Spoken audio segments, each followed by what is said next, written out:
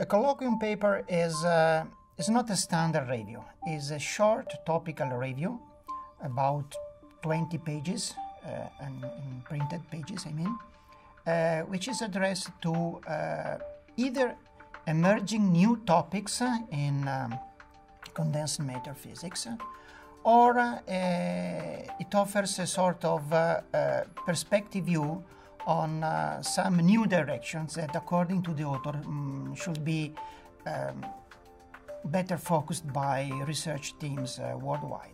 I like very much this kind of reviews, either because they are not too much long, so they are very easy to read. They are addressed to a wide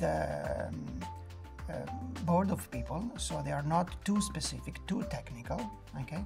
And nevertheless, they offer a very updated list of references, and could be useful for any people, either senior researchers or younger people, to enter in a new field.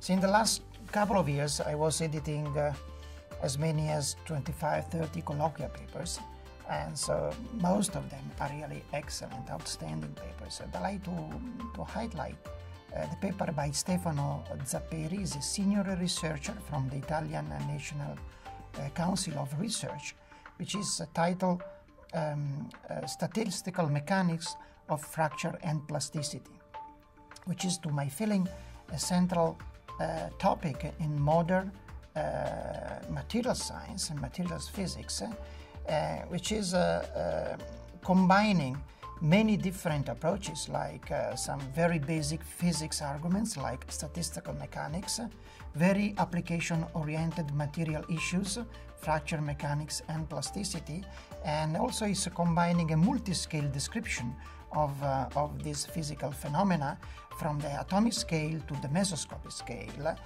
putting also some emphasis on what we could mention to be a sort of emerging behavior from the bottom to the macroscopic scale. So it was a very nice colloquia paper, enlightening a couple of possible new directions in this field that I really enjoyed very much reading.